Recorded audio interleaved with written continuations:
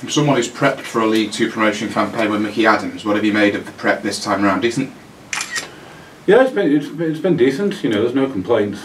But like I say, the weather's just killed anything really.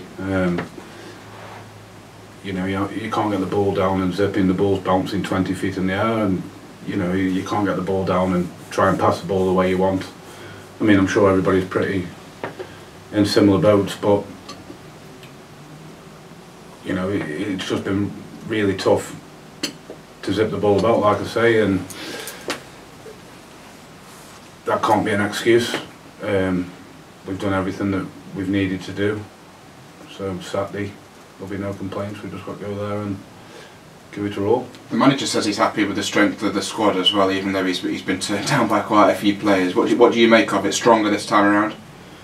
I think we've brought a few lads in that make us certainly better. I think Connell's looked excellent defensively.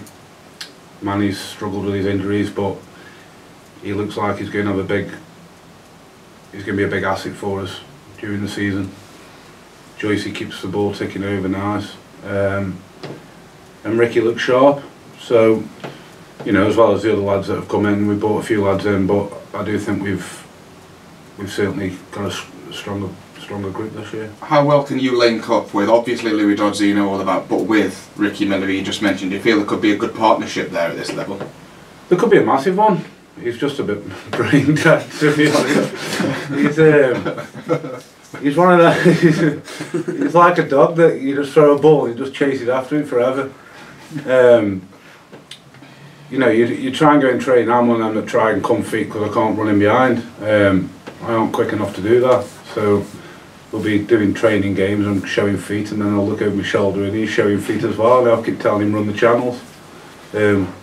I think it's been too hot for him. I think he just wants to come feet and stop running, to be honest. But you know, he's got a great left foot. He can finish. He's shown all throughout pre-season. His finishing's very good.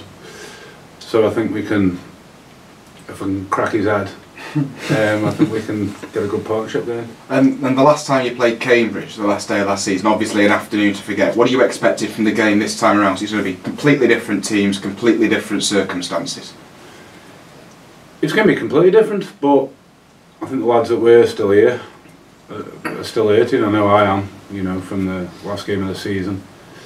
You always try and go out on an eye, and certainly for the travelling fans that went that day, you know, we didn't put on anywhere near the performance that we should be doing. So, you know, it can't come soon enough really for the lads that still remember that game. We can go out there and hopefully wrong or right.